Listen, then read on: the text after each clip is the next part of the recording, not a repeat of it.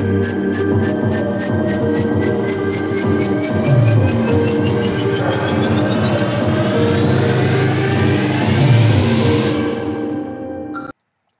everybody, welcome to my channel. I'm Mr. Rex9 and this is Daily Rambles. Today we're again doing Arrow and we're doing episode 12 and it's called Vertigo.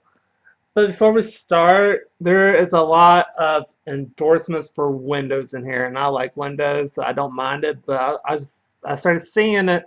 I was like, I started to see the endorsement deals in here because I am a business major so I can kind of see all the product placements because when one of the classes I took, they suggested like check and see what endorsements they could do on this episode that of any show. So I saw it. I was like, oh, that's right. Then I start seeing all the times. Oh, they had an endorsement deal for that. And so yeah, it's like the Surface Pro and the low like monitors and stuff like that. Anyway, back to the episode of Vertigo. Um, Oliver is starting out super furious because Vertigo was in his blood, was in his sister's bloodstream when they arrested her, and he goes after a bunch of drug dealers, and he has one hanging by his jacket cuff, just hanging like I don't know, like 20 feet in the air trying to get information. He said the only thing he could, the dealer said was it was the count. And then we cut to Thea has to go to court. And then there's a media circus. And I really do like this scene because it's showing like a bunch of scrutiny and stuff and how like celebrities are always scrutinized by the media when something bad happens to them, which I really appreciate from the show.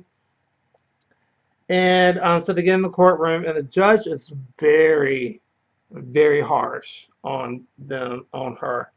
And it's going to trial, and Thea's being a bitch because she's saying she's still very standoffish towards her mother because she doesn't know the full story yet, and she's super mad about it. And she's like, "Well, if I go to jail, it'll make her mad." I don't know if they say this later in the episode or whatever. But anyway.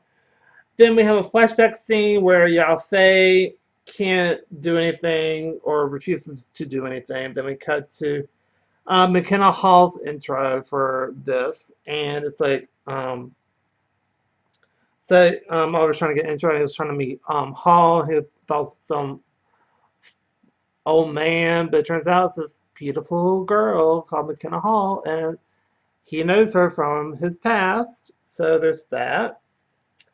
And then the count, so we jump to the count finding the dealer and drugs him with pure vertigo, which apparently stimulates the pain receptors in your brain. It makes you think you're in like in excruciating pain, but you're really not. And so drugs him, and so the dealer shoots himself because the count gives him a gun, so like, you can shoot me for your revenge. Or you can stop the pain by killing yourself, so he decides to do that. And so then we cut to Oliver, pops up at the apartment, at Laurel's apartment, and Tommy opens the door, which is kind of awkward. And then they have a discussion, but it's kind of not relevant. It's just a discussion. He's trying to, I remember what it was. It was a discussion for Laurel to try to talk to Lance to get him to get the sentence reduced because he knows people in the court system. So Laurel go ask her dad, and Lance is like, no, why would I help this punk out? Then but he changes his mind because it's Thea, and she brings up Sarah Lance was kind of like the same way, so that kind of softened him up, and so then he decides to help her. And then we get introduced to, I think, the Bratva in this episode. I think it's the first time we're meeting them. I can't remember. No, I don't think so. No, it's not. They definitely did this in an earlier episode. My bad. But Oliver uses Bratva connection. They has to kill a random person. And then we have a flashback where Oliver has to fight Yafe, but he didn't really fight that good. So then we cut to Oliver killing the guy, but and take him out front. But he didn't really kill him. There's like this little trick where he does where it looks like he looks like he's dead and he has no pulse. But once you reverse the trick, he's living again. And so the Bratva, of course, bought it, and they communicate with the Count, and the Count is interested. And then we cut to because the whole thing, the whole point why they win is because Oliver is trying to create a scheme to get the drugs from the Count to get a description to take him down. That's basically why they're doing that. But they use it as a front, like he wants to buy drugs for his club, so they have a great feeling. And then we cut to Laurel showing up at the mansion, and Laurel gets the sentence reduced, but Thea's being a bitch about it. She's like, I don't want it. We're going to go to trial. And she's doing it to piss off her mother, Moira, Queen, and everyone's coming. And then we cut to Oliver comes clean to Thea about how Robert was unfaithful. And Moira is overheard and she's mad about it. And she's like, you had no right to do that. And so then we go to the meetup, but it's interrupted by the SCPD. And Oliver goes after the Count. But Oliver gets drugged by the Count. And then we have a flashback of where Oliver gets beat up and dies. And then we cut to, well, first Oliver wakes up from the a nasty hangover, and to where Diggle gets him all the herbs from the island that helps him out to cure his the vertigo. So he gets up and goes home, and then he gets busted because the cops are there, but he's not in trouble. So at least that's good. He wasn't in trouble because he's trying to help out his sister. Then we cut to Thea apologizing to everybody, and then as Oliver goes upstairs, he has a little relapse because he still has the after effects of the vertigo in his system. And we have a flashback scene. Well, Oliver gets thrown off of a waterfall by Yafe, and then we cut again to where Oliver gave a very stupid excuse to Felicity. He basically gives her the syringe and saying like, I want to know what's in the sports drink.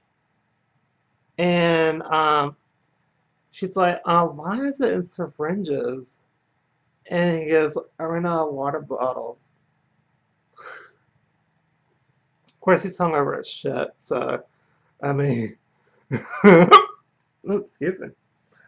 So that was very stupid. So then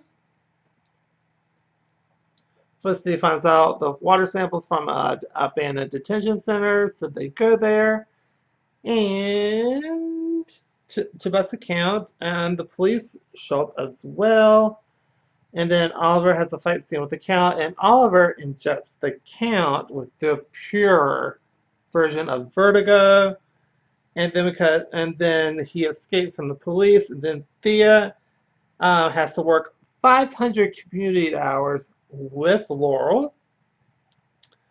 And then we cut to the Count going cray-cray, and he's still alive, and the doctor's like, I don't know how he's still alive with that much in his system. And then we have a flashback where Oliver is alive and he follows a map. And then,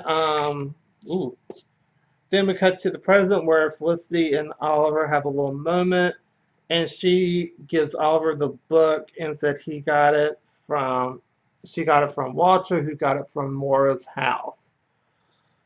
And so that's where it ends. Stuff is happening. And I really do like this episode. And that's the end of that one. Yay! So really, really good episode. I'll give it an A plus. It was a really good episode. You get to see Oliver go on a huge rampage. Basically destroys everybody in his path, but he's got to dial it back, and you get to see Thea being a bitch, but then get a little nicer and trying to be, less of one. And then you get to see her being more understanding towards her mother and all that type of stuff. So that's really good. And just the character developments in general are really shaping up very nicely. And the fight scenes, of course, are great. And to look like you're a drunk or hungover superhero is kind of funny to me, but he still kicked a bunch of ass, which I think was great. And really good acting on that part, like really good acting. So that's going to do it for me. If you like this video, give it a like. If you don't, give it a dislike. Tell me what you think in the comment section down below. Do you agree with me? Do you disagree with me? Do you want me to do other stuff? Because I do have more songs coming out that I've done. That I'm editing a lot. And that's it. Subscribe for more awesomeness from me. And I'll see y'all in my next video. Bye, everybody.